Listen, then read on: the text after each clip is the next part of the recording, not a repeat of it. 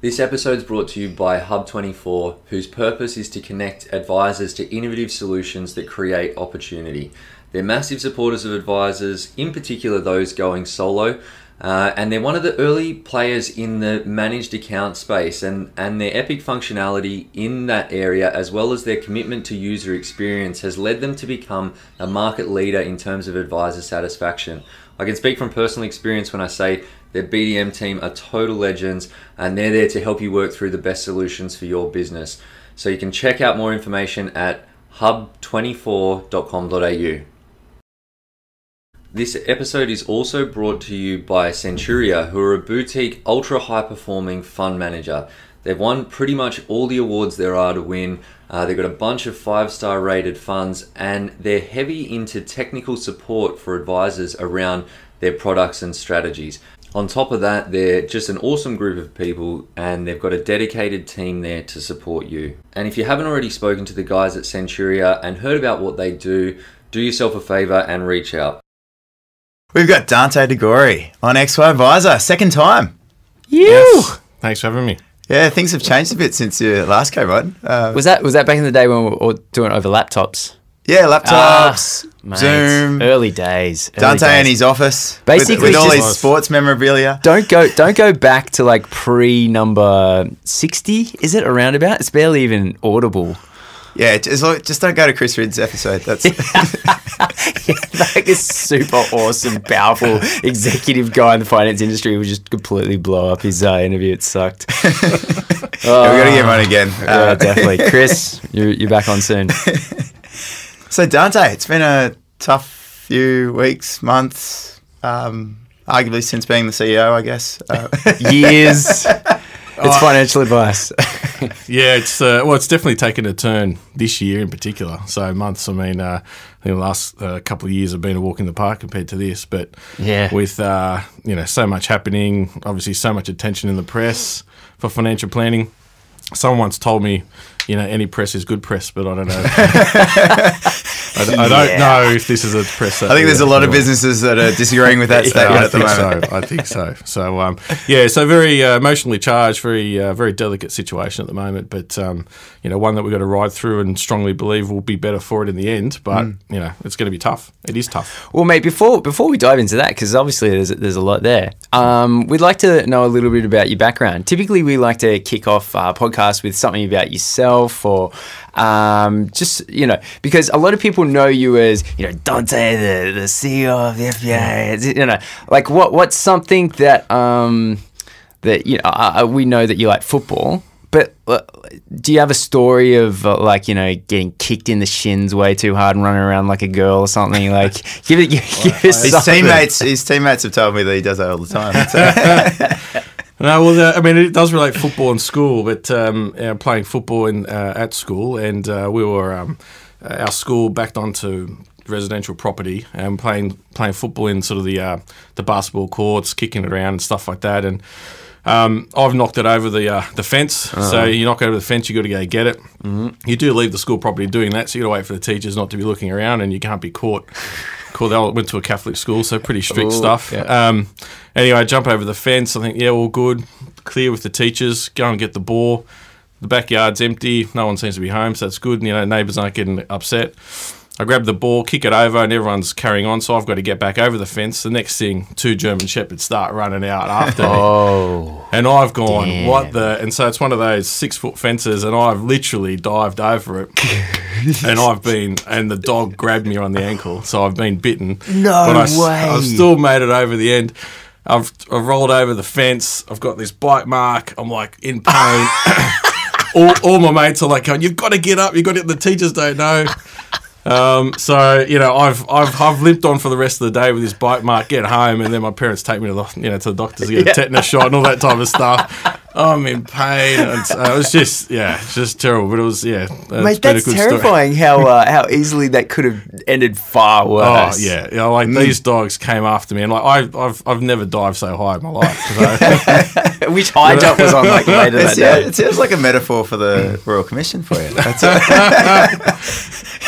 yes. Thanks for that. Classic Paddy. Sorry, we're staying in personal stuff in the moment. Yes. No. Yeah. So I just had to go there. Yeah, I know. It's too All good. right, congratulations. So have you been playing lately? No, unfortunately not. It's probably been 2 or 3 years since I've played any football. So, Mate, well, how old are you now? 39. Okay, so 34, and I've had to quit BJJ because I might want to clarify what BJJ is. Oh yeah, Brazilian Jiu-Jitsu. Oh, right. Yeah, sorry. So because cracked rib. So just found out yesterday I got to get surgery for a hernia. Oh, wow. Right. From that as well. Yeah, from BJJ as well. And like I've got so much nerve damage on the outside of my left knee that I don't think I'll ever feel the skin on my knee again. Like, You've only been doing it for a year. oh yeah. And then Wrong time of life to start it. talk about just body not keeping up with the sport. Yeah, there's something happens in your 30s. It just doesn't work. But yeah. But I've broken both legs, both ankles. Oh. So I haven't had any knee problems, which has been good. I've had a lot of mates with knee reconstructions, but it's just been tough, and with a young family now as well. And it's been pretty tough to do any. I can't even watch football on TV. Jesus. All I'm watching is Thomas the Tank Engine at the moment. Only get the 10-minute highlights on YouTube. That's it. Pretty much. Well, who do you go for? In Australia, Sydney FC, and Nice. in the Italian League, Inter Milan, and Liverpool in the English Premier League. Very cool. Yeah, you got a lot to catch up on on the weekend. Yes. Hell yeah. I'll watch the Champions League final, so it should be good. Awesome. So there's obviously a lot going on in the industry. People have been really vocal on the XY group as of late. Typically, it hasn't been a bashing forum. Like, we've lasted 4 years without it becoming that. And just in the last couple of weeks, it's sort of gotten a bit into it, to the point that I had enough people say, hey, you should really do something about this. So I was like, okay, well, we've got to finally make a stand on this, because we're not really interested in, like, we it's not a part of our agenda. Well, we had a thought process early on, like when we were first starting out, and a similar sort of mindset of like a lot of young advisors out there are now going through. Is like, well, it's like fuck the police sort of thing. It's like all these institutions and everything. They're all they're all making these big calls and having this influence on the industry, and we're just running our business. What's going on? And we realised that it's sort of like you can complain about it, but it doesn't actually. It doesn't actually do anything. Yeah. We took a view that there's enough complaining, so we're just going to not do complaining. Almost that one thing. We're just like we just won't do complaining, and it's worked really well. And so it's kind of. It was a little bit weird, I guess, because the group's gotten to a point now where we don't know everyone, and like it's maybe they've come in recently, and I guess the traditional thing in financial advice is just complain. In like, as soon as something's wrong, it's like the torches and pitchforks are out. Some of the best complainers I know are financial advisors. Yeah, absolutely. and doing our best to avoid that, it still happened in XY. So we're really strict on it now, bringing it back into line. But mate, it's good to have you here, because otherwise it almost looks like you're just some pinata. Just everyone's just winding up with a bat, going, "Come on, let me have a go at him." So wrong to say I feel like a pinata. No, it doesn't surprise me. It's look, I have to say, I mean, and you talked about the XY forum. I mean, obviously. Almost 14,000 members, and so you're always going to have people with different views. Yeah. It's always going to have difference of opinion, and some people react to different things, right? So, interestingly, though, there has been a lot of a lot of feedback and a lot of discussion at the moment. Thankfully, and I have to say, quite pleasantly.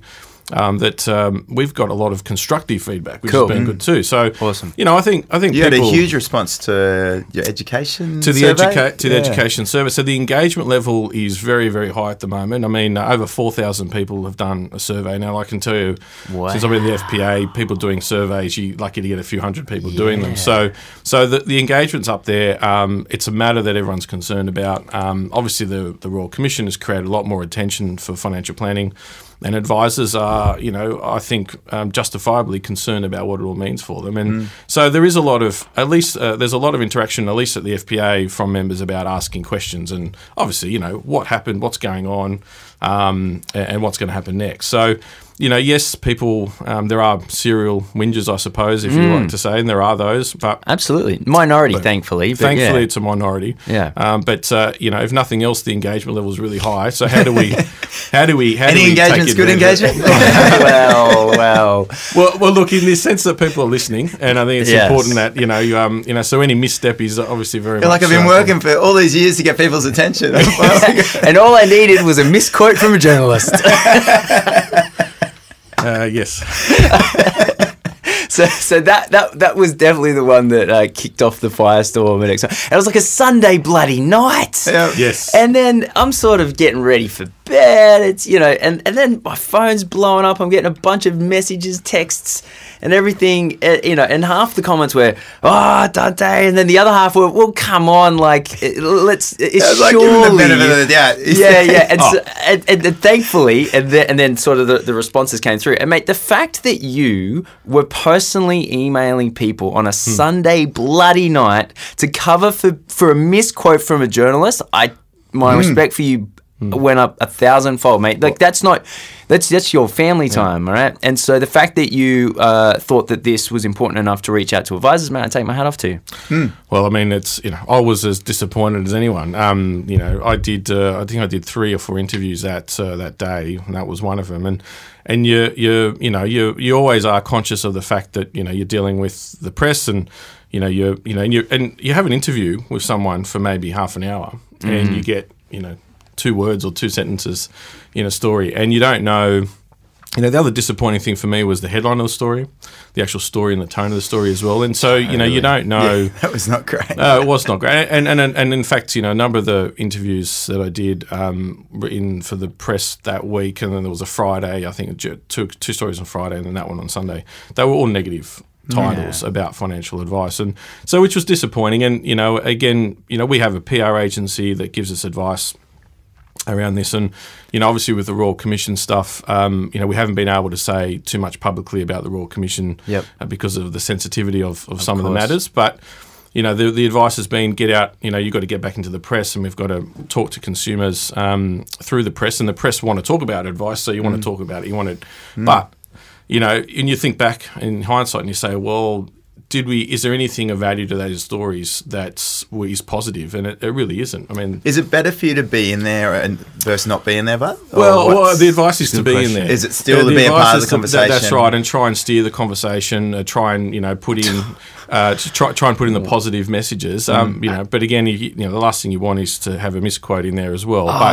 But even still, the context of the quote and the discussion is not represented in the article, which is the other disappointing thing. So, I mean, that's one of the things that we set up Money in Life, was to try and say, well, we can't control what a journal and the press want to do, right? Absolutely. So their angle was always, it was about advisors being, how to avoid scammers and stuff like that. So it was a negative tone in the first place.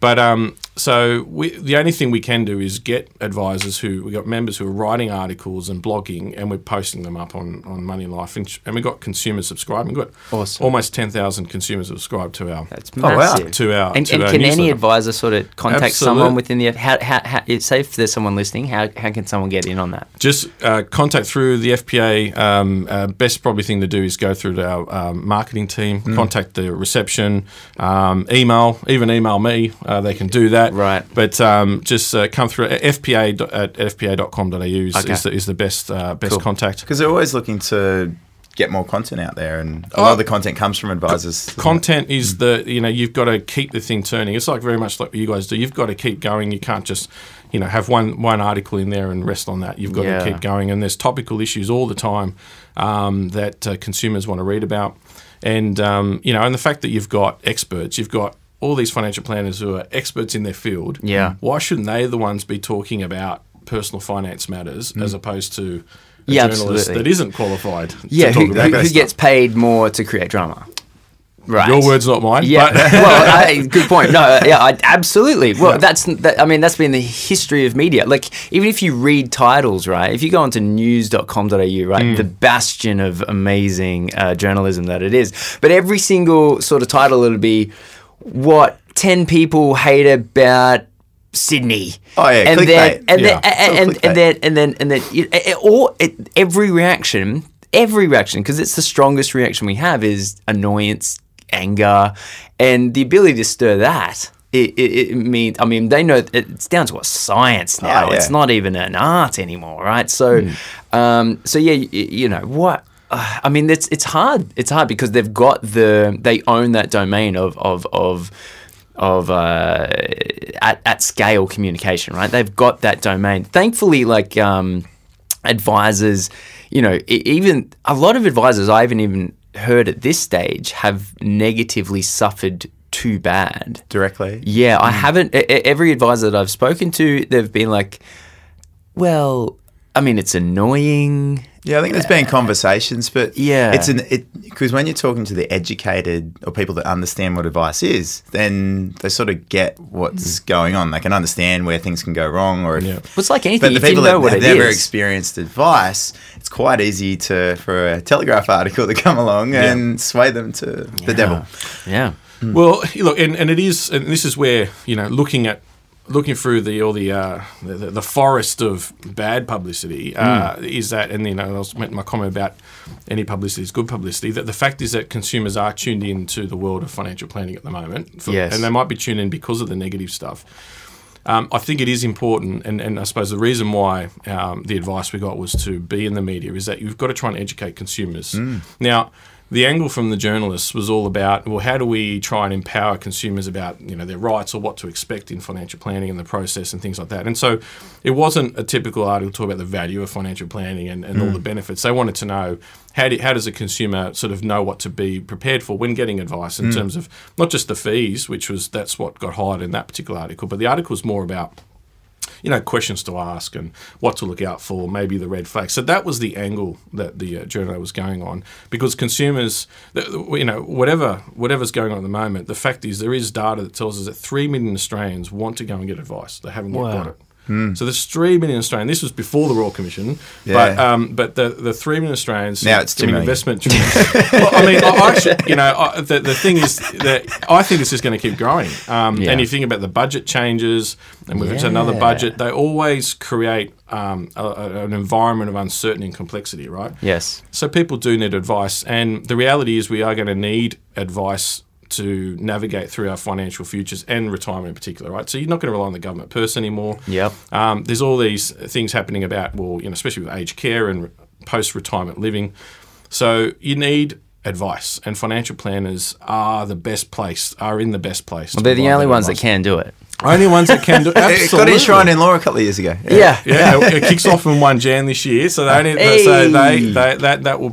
law takes effect, and they are the only ones that can do it. And you know, I often say this, that second only to your health is your financial well-being, right? And so financial planning is of national importance. I mean, we have a big role to play in ensuring the Australian public are looked after financially. Yep. You know, part of this is, you know, we need to educate the public about what it is and how it can help, because people there's still the misconception about what financial planning is. I mean, I still get consumers, I still get even politicians thinking that it's stockbroking. You're just picking stocks or picking an investment. Yeah. And asset it's allocation. so much more than that. You know, and this is probably, you know, if I go back in time, you know, pre-GFC, if I was in this role again, I would completely have changed the narrative, obviously with hindsight now, but the fact that advisors were linking their value add to the returns. Yeah.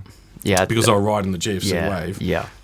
You know, obviously, tricky. Exactly, because that's not the value, right? I mean, no one controls the market and the returns, and people, and we have for a long time not truly valued the other part of the work that we do, which is the financial management of your affairs, the budgeting, the cash flow, you know, and how it links to your life outcomes. Absolutely, you know, just having that financial security and control of yourself. It's not about what return you got and what. It's the intangible space of advice.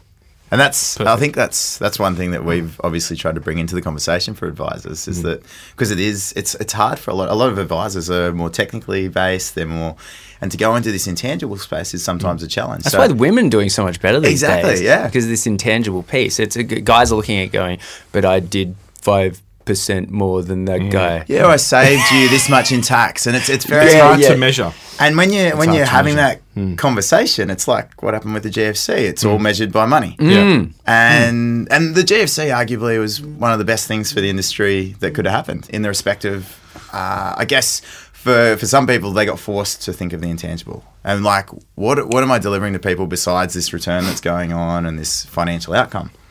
Yeah, the GFC, and obviously then brought in FOFA and also the disconnection. I think one of the other things as well is that we had, you know, especially for the older advisors, the connection or the reliance on the commission income stream model. Yep. You didn't have to have a customer value proposition, really, right? And many, and our experience was that many also couldn't tell you how much it costs to give advice. Now, you go post-FOFA and you go to a post-commission model where it's fee for service. Well, what are you going to charge? How are you going to charge? Well, you need to know what it's going to cost you first, right? Yeah. How much? And so this has been a massive learning curve over the last 5 years for the profession in saying, How much does it cost? Ongoing or upfront? Well, interesting. See, this is one of the things here with the data. It's really important, and the data does tell us that. I mean, upfront can vary, but I mean, it's about. I think the upfront on average is about 2.5, between 2 and 5. Yeah, that makes sense. With and this is Investment Trends data, and then ongoing, the average is around 3.5. Is what we're currently charging. Yeah. Wait, how much does it cost? Oh, how much does it cost? Yeah. Well, I don't have that data. I mean, okay. each advisor has to work out what it costs them in their Yeah, business. So okay, what I can tell you is what they're charging. Right. But the point there is most advice businesses have had to go and work out what it costs to then determine. Yeah, I'd like to know what the average cost. Average cost is, yeah. Of actually, I think giving advice. That'd be cool.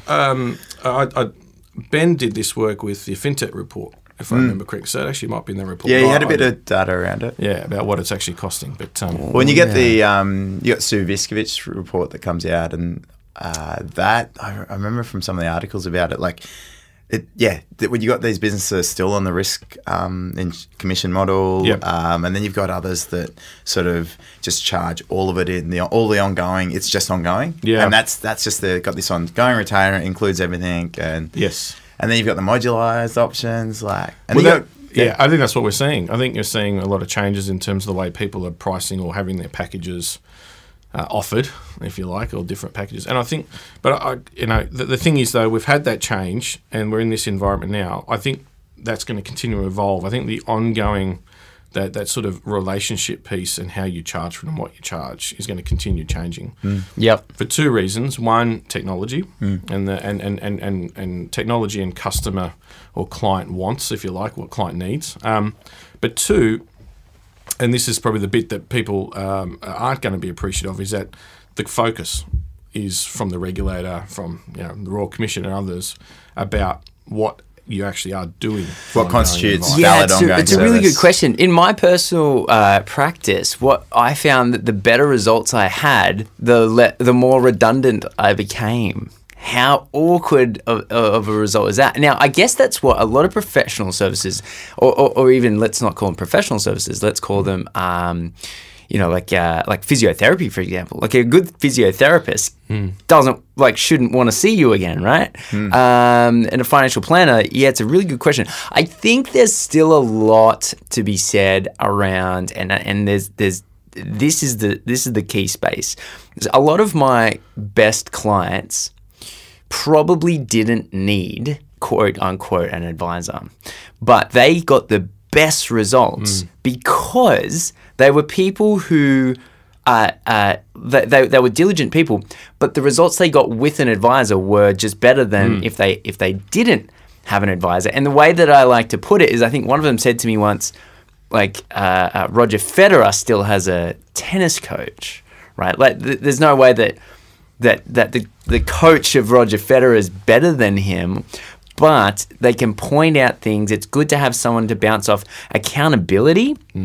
Oh shit, talk about intangibles. Accountability is priceless. Like, we can all go do sit-ups. Yeah. If you have someone standing over the top of you saying, give me 3 more, you'd be like, oh yes, all right, bloody, here you go, here's the 3 more. And it is an intangible space. So as the question becomes, what are we doing to charge for advice? Advisors have to get better at nailing down those intangibles and getting results from those tangibles, so that people are saying, look, you're offering me discipline, you're offering me a framework, you're like, these things are intangible, not only do advisors need to catch up to this, but definitely the regulators. The regulators definitely need to understand where our value lies. And I think the better that we get at understanding that, the more we can share with the regulators. So that's why these kind of conversations are so important. Well, I was going to say the benchmarking that some advisors do of their clients versus what that cohort would look like without advice. Yeah, I think that's almost because obviously it's an intangible space, but what you have to do is make the intangible tangible, and that's sometimes the harder bit. How do you measure what the benefits are? Yeah. Oh, look, and it's that is the part that's going to be under the most scrutiny going forward, and because we need to be able to demonstrate that, and I think as advisors need to be able to demonstrate to their clients, and then as a group we need to demonstrate that as a profession about what we're doing.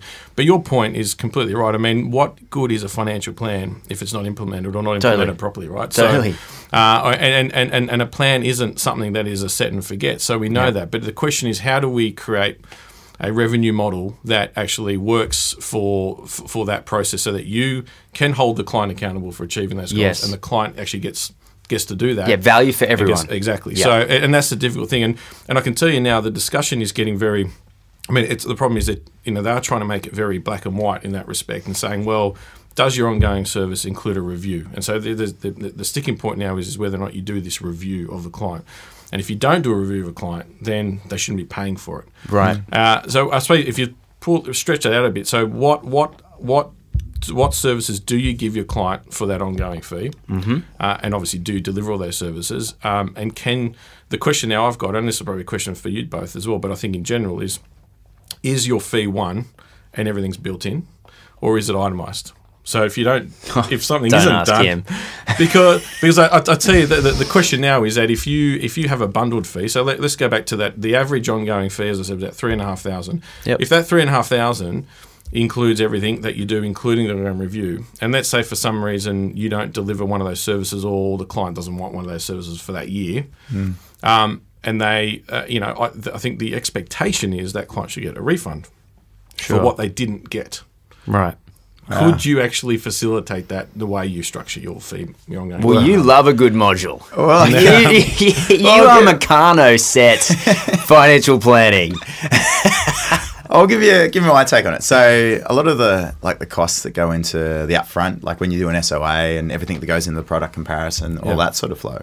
I've identified that and broken that up. So the front end is modularized into the areas of advice, and you add them together, and that's the advice fee. The ongoing is it's tiered, and it's really structured on where the cost sits, which is the advisor time. Correct. So when it's expected to see this client more, then it's a higher level, and there's more, and you factor in an expectation of more contact. Yeah. But the bit that you're talking about, which is really interesting, which is making me think about things differently, is like usually you've got this set thing of what's included.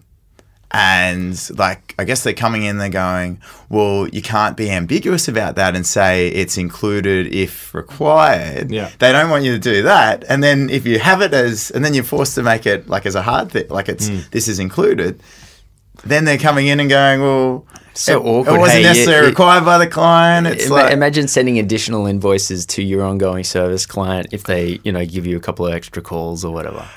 Yeah, like because some clients just have a higher touch, and I wasn't great. I wasn't great at sort of upping their fee. I just had an all-in one, and some people were twice a year, and some people were twice a month, and it was. I think talking to your point around technology, ideally, in an ideal world, every single conversation on the phone or in person would be recorded. It would then be automatically converted into text. It would then be stuck on a CRM. Look at your eyes lighten up. You're like, I can see how it can be done. I don't know if I want to put that together. Yeah. Google's got some speech to text thing. Got excited yesterday. Yeah, duplex. Wow. Have you seen that? No. Oh, mate. It was pretty much... Oh, Clay, do you want to talk about it? Yep, please. So my view on the future of the world is humans are no longer necessary. No, it's not to that extent, but it's getting there. So you've got Google Duplex, which just got released yesterday. And the video was of an AI making a call on behalf of the person booking in a hair appointment. And the conversation went something to the effect of, ring, ring, hello? Hello? Yeah, I'd really like to book in a hair appointment. Okay, cool. Do you want to come in at 10 a.m.? Is there anything around 11? Let me check. And then the computer goes, right? Oh, damn. And then she's like, well, there's something like after 12 o'clock. And he's like, yeah. Okay, we'll book that in. What's the name? Okay, the client's name is, Jim or whatever it was. And then the conversation ends and the person had no idea. Now, that's a little bit creepy that someone was just recorded, spoken to a computer, and then just shown across the world. But putting that aside, I mean, if AI can do that, why can't it say, well, what was your weekly income? Yeah. Oh, totally. I saw that. And I'm like, wow. How about, yeah. And then, actually, you don't even need to tell me. I've just scraped your your data off your Commonwealth I was Bank. just asking to see if you knew. Yeah. because this big data now, and I've been told this since university. It's going to be the management of data and how it relates to your personal life that is going to be the key moving point. It's not the amount of data. And now these computers are going to be able to make sense of all of our data and then talk to us in a way that makes sense to us. I don't know if they can achieve the following: accountability. I think this intangible space has legs purely based on What's the gap between humans and technology? Correct. Because are you going to listen to your computer screaming at you, do another push-up? I'm not. What are you going to do? Unless listen. it had like an arm that whacked you. They could feel. Just plug it into the wall. Yeah. Oh, there's an electric shock that comes out. Like, remember how R2-D2 had his little... do more push-up, zap, zap. But probably not. So I think, and hear me out, I think a lot of this stuff, especially when it comes to financial advice, I think the better that we educate and everything, I think people are more likely to get advice once they know more than when they know nothing. Because when you know nothing, you're freaking out. You've got this chill down the back of your spine. You've got the sweaty palms, and you're just in fight or flight. And so I think these technologies are going to make the most complex things simple for people, get their head around it. Then, to the point of, am I going to do another sit-up if a computer tells me? Probably not, because I'm not a robot. I'm still a person. There's going to be a hell of a lot of people that still want to deal with people. Like, we don't need waitresses and waiters anymore, right? A lot of Japanese restaurants just have push the button. But you kind of, the person comes over, there's a bit of banter and whatever, you throw them a couple bucks. And that's like... Oh, there's definitely a couple of places, if the waitresses weren't there, it wouldn't be the same experience. Your local cafe, you mean? But the life of a single I'm going to give right? AI a little defense. But like, you might say, okay, well, like Bob's your regular AI guy that you talk to, and he's coming along. Oh, you've had a bad week. What's going on here? And you're like, fuck off, Bob. But then Bob goes and gets his other AI mate, which is Tim. Now Tim's the hardliner. He's the angry man, and he comes in and he talks really harsh to you and tells you how. Wait, is this a computer program? Or yeah. Okay. Yeah. So another AI is going to care. I'm still not going to care. Why don't you just switch it off? Yeah, exactly. Just I don't know. I was just trying to play a scenario where you had the hardliner. No, I think advisors, but with that sort of stuff, asset management is really easy for something like. I mean, that's what robo advice is, right? Combine that with Google Duplex. Now you've got intangible. It's going to be our forte. Well, I think. Look, technology. No one disputes the fact that technology is going to get better and better and better, and all this type of stuff. And it will, as human beings, will adjust and evolve based on what the technology does. But I look at the fitness industry, and I always use this as an example. Now, maybe the technology has moved on beyond this even more so. But I've done presentations where I've asked advisors in the audience, who wears a Fitbit. Everyone wears a Fitbit, right? Everybody, is doing something, tracking on their phone and all that type of stuff. Now, how many of them would actually have some type of plan to determine, well, what is it that what's my ultimate goal, right? So I've got a Fitbit. Yeah. It tells me what I'm doing. I'm tracking this, etc. But what are you tracking it to? Like, where's your final destination? And 86 kilos. I mean, 76 kilos. Well, for you. got a while to go. I don't have the Fitbit on. So even having a basic goal like that, right, as an example, Yeah. how do you know how many, like, how do you then go back and say, well, what do I need to do to get there, and when do I get there, right? Like, is it because of the steps or is it because of all the beers I drink? I don't know. You don't know, right?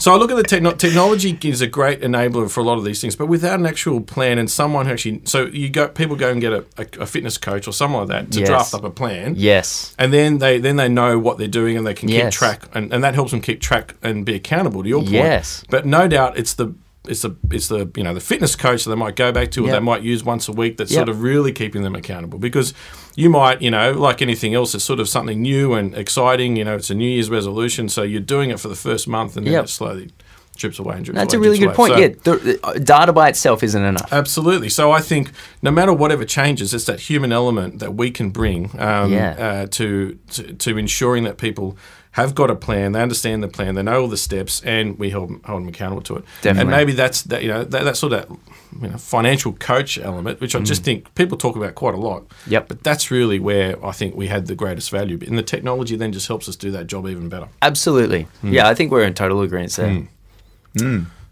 So, how do you do that coaching bit? Like, is it what a lot of people will be asking? That scares me when you say that, because I send people to you these days. So I think the challenge is how do you then, how do you run a business like that? How do you price it? Yeah. And I think that's the big business question. model challenge is significant. Absolutely. Definitely. Absolutely. Yeah. I've heard some. Ben does a great job.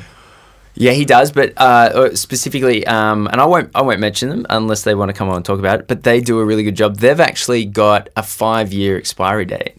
So their job is, so they sit down and when they talk to clients, they've got this roadmap. It's a fucking roadmap of, right? And here we're going to hit this. Here we're going to hit this. Here we're going to hit this. Here we're going to hit this. Here we're going to hit this. And by year 5, we want you out of this office. Wow. Now, I know, and just having that framework that isn't open-ended, I mean, is going to, they know what they're doing. Everyone knows where they're up to. You got your estate plan in there and everything like that. You got new behaviors that are getting built over that amount of time.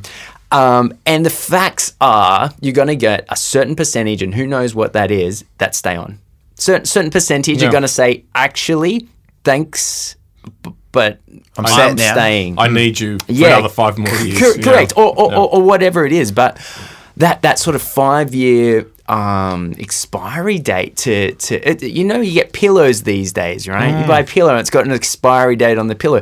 There's a lot, and for health reasons, right? And these people, these great advisors, and they really are, they're killing it, have a 5-year plan. And when they sit down, they tell that to the client. They show them where, and people come in for their first, say, mid-year journey, and they're like, okay, well, this is where we are. And then it's reframing. And then there, and then there. Well, then after that 5 years, it would be a reframing it to be a different style of service. Is that sort of? Well, no. So or is it just continuous? I think they're pretty dedicated. Now, they're not 5 years into their business, so we don't know what it's like when they get there. But they haven't had to have the revenue drop off yet.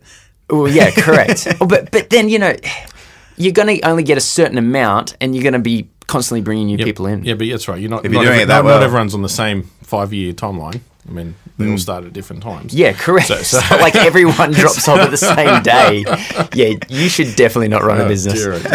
But I think that's really appealing, because again, we have to, one of the things we have to do is we have to again appeal to what consumers want and need, and I think that in itself, having a roadmap and talking about a 5-year plan in itself demystifies what financial planning is. It's Definitely. not this, I'm just going to tell you where to invest your money and then see you later. I mean, yeah. And a consumer straight away that walks in, that becomes a client, straight away knows, okay, well, this person's helping with all these different things. Yep. And through this 5-year period, I'm going to achieve all these different goals. I'm going to make sure that all my financial situation, which then affects my family and my future goals, have been set. Yeah, and it kind of I'm avoids mapping to that upfront SOA, which is so overwhelming as well, right? That you're essentially doing a 10-year plan or 5-year plan in a bloody SOA. So, so by rolling it out, you're saying, okay, at this point, and a lot of advisors talk about, you got the base level of advice, which is super and insurance and investments, and then you sort of move up as things go from there. you can tackle all of that over 5 years. You can say at year 3 and 6 months, we're going to we'll re-look at your mortgage or whatever that is, right? Because by that time you've had it for this amount of time. And of course not everyone's going to fall into the exact same pattern, but pretty cool concept. Yeah. I mean, you also think about, just on that point, you sort of think about, well, will the future look like where you have clients that are very active, that you are literally being the financial coach or the fitness coach for, versus those that say you've had that 5-year plan, they've met it, and basically if nothing else changes, you keep doing all these new things that you've learned, your behaviour and attitude all remains the same, but you're still my client. So if something happens or you want to come back, Totally. come back. And so then you have a model for them to say, well, it might be whatever, an hourly rate or a fixed model, exactly.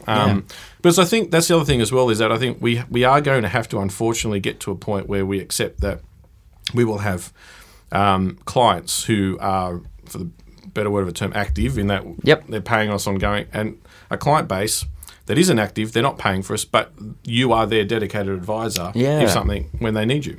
And there's always going to be a time in their life that's going to change their situation or impact their financial situation, whatever it might be. And so as long as they know who to go to when that happens, correct, then you can help them out. So so I think this model going forward of this ongoing service relationship is going to have to be very much dedicated to those that want and what it is that they're going to get, versus those that say, look, I know who my advisor is. I'm not paying them anything ongoing at the moment, but when I need them, I know where to go. Yeah, definitely. I can definitely see that happening. So cool. Mate, thank you so much for coming on.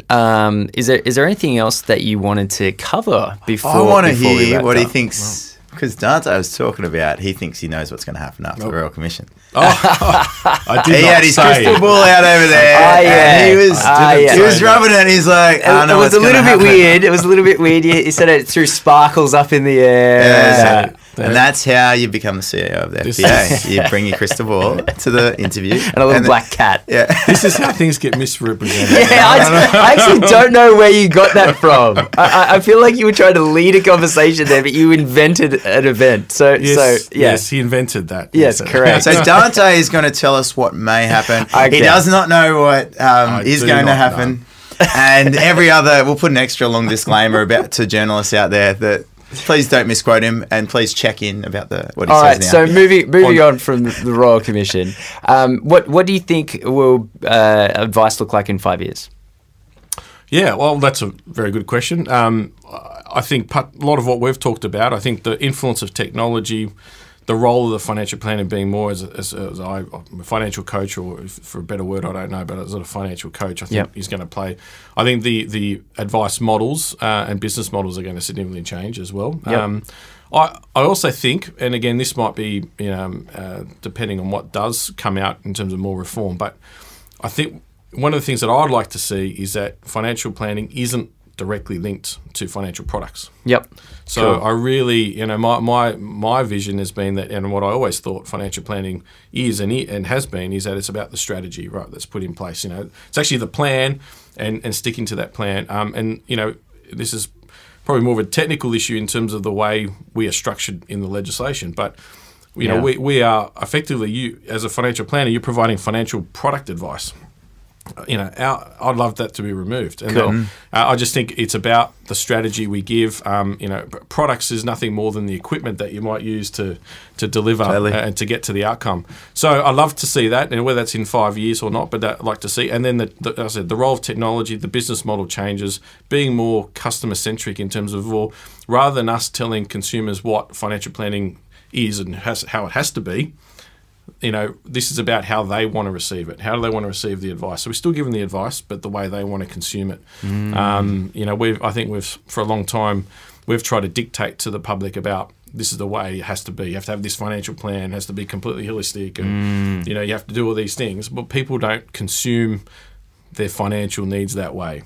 And I think that's borne out by all the different business models we're seeing now, and obviously the fact that technology's come out to say, well, it can do all these different things. So I see a different world in 5 to 10 years where you still need that human touch. That individual advisor needs to be able to, reassure their client about what they're doing and why they're doing it and how they're doing it. and as to use your words, hold them accountable to it, but being enabled by, you know, change in the structure, technology, and I